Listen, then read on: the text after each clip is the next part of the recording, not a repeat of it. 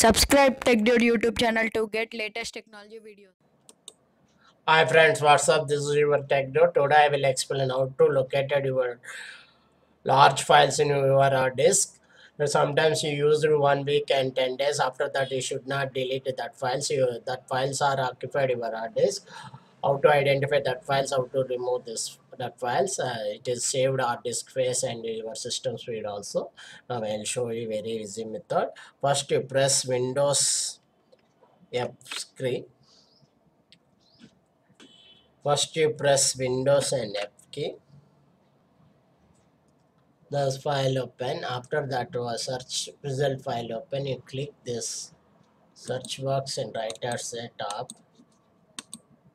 This is the right hand side size. Click taken giganetic greater than 180 MB, and after that, this files are showing this how much MB is occupied. This first, this is all files are you search in this the Windows.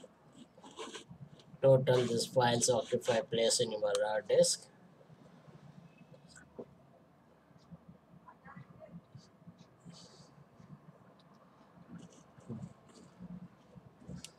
The much more occupied file in this file system is the Windows 10 multiple edition. This one you ship this pen drive or CD drive, otherwise your external hard disk. You save this place also.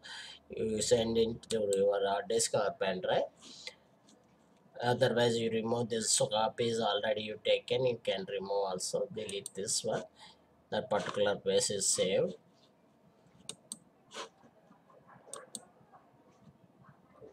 This is the procedure.